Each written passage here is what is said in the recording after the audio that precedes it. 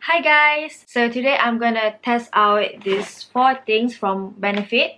I just received them 3 days ago. I went to this Benefit event kat Sephora LTC and I got 4 of these. Mak kau. I dapat 4 ni. I dah tak pernah pakai lagi. I dah pernah pakai this. Semua orang tahu ni kan Benefit punya like primer. Yeah, this primer. I tak pakai lagi this straight. I tak pernah try and I tak tahu kewujudan dia. Oh, by the way, I have nothing on my skin right now. I dah buat my mata, kening and mulut, but I have nothing on my skin. Okay.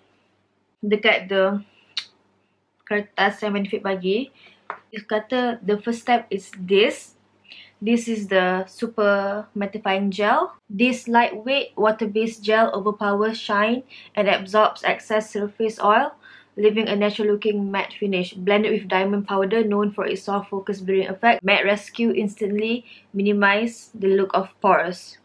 So you have to apply a thin layer all over your freshly cleansed face. Ooh, oh my god. Nampak dia macam ni. It looks like a gel moisturizer, but this feel macam kasih muka you macam tak berminyak, I guess. Nanti fokus dekat T-zone you could absorb cepat. I don't know, it feels like a gel moisturizer. Oh, okay, my skin rasa it's like dry but it's so not wet.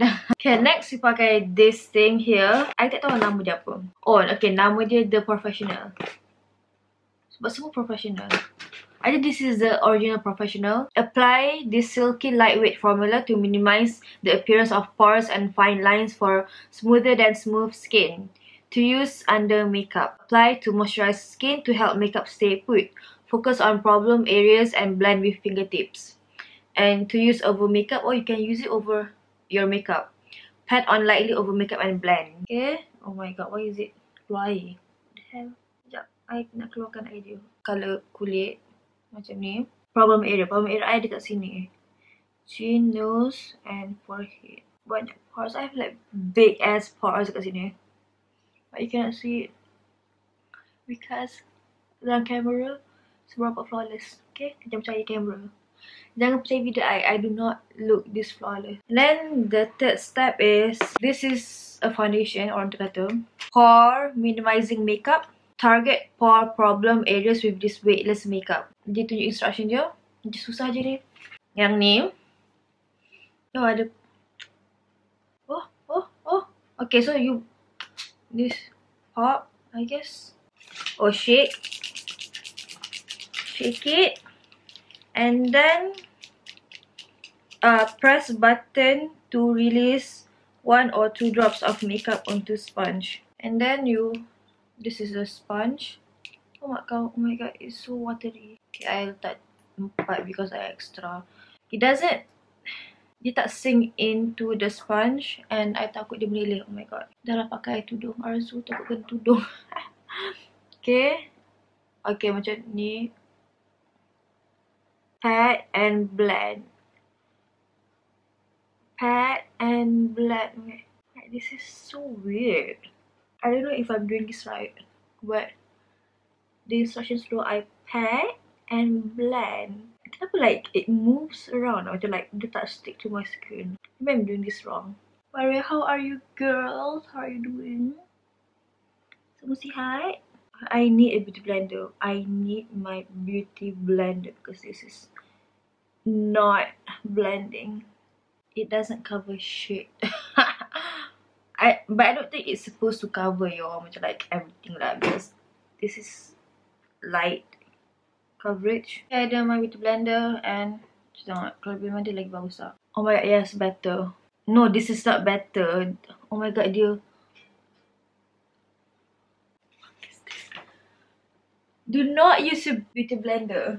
Oh my god, hancur. Dia macam like the benda separate tau bila letak. Bila kena air. So I'm using my brush. This is from Zoeva. This is the 124 grand stippling brush. Oh, much better. Oh my god, yes, much better. I think kalau ni guna brush much better. Oh yes, it gives more coverage kalau dengan brush. Okay, so one thing we found out, Yang guna play blender guna ni. Guna brush or this sponge.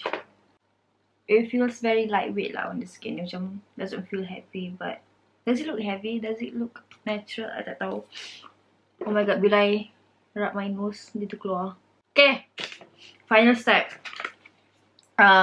Asian Zero Shine is a powder. Our Invisible Finish Pro powder helps shrink the look of pores and minimize shine. The all-in-one powder brush dispenser makes it extra easy. Just tweak, tap and sweep to fresh face without a trace. To use, twist off built-in brush from the base, then tap powder into lid and dip brush.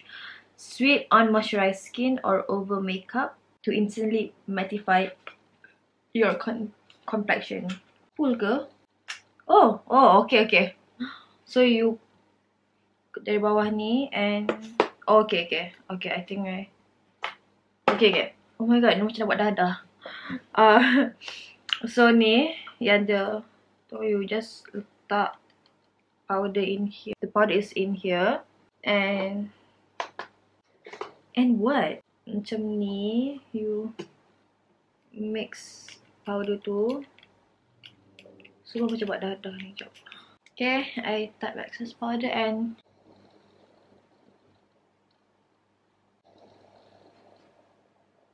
the brush is freaking small and dense. Tak lah, I rasa macam it's a bit drying. I don't know.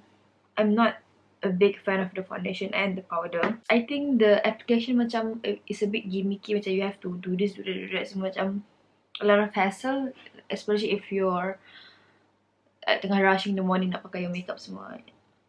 Like I don't think orang ada masa to do all these things.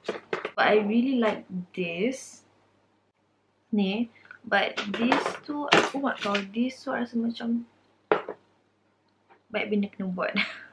Yeah, I'm gonna pakai blush and highlighter sekejap The POREfessional makeup, the foundation macam, is this even a foundation? I'm not sure. I don't think this is a foundation, but let's Google.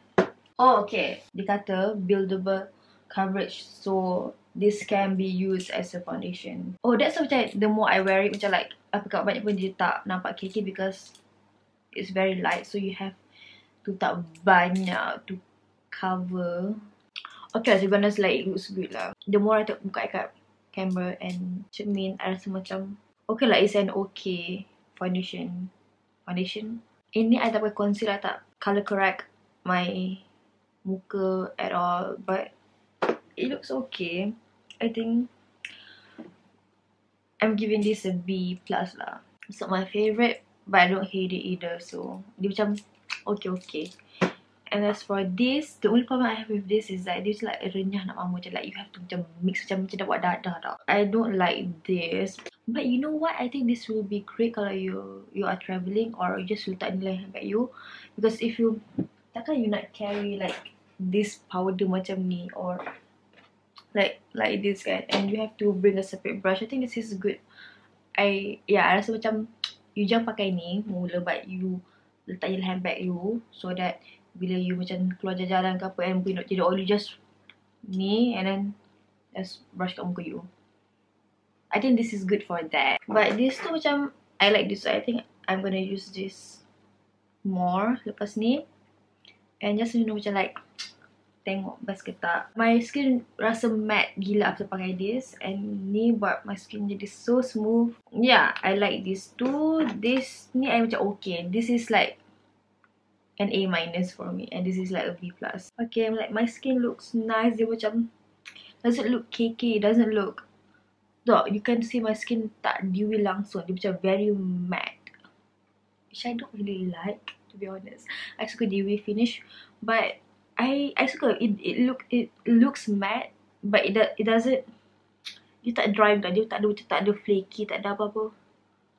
Dia tu macam tak flaky, tak matte yang flaky macam tak. Yeah, surprisingly I suka. So what do you guys think? I'll see you in my next video. Thanks for watching. Don't forget to hit like and subscribe if you haven't, and bye. Love you. Mwah. Okay, I just nak add something that I think I am loving this makeup. I am loving this. I'm giving this an A. Like semua tu I kasih A.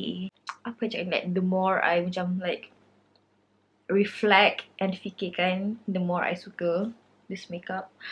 I rasa macam it gives a pretty decent coverage. My skin looks bomb as I suka ni. Okay, I suka ni. My god. Okay, bye. Love you.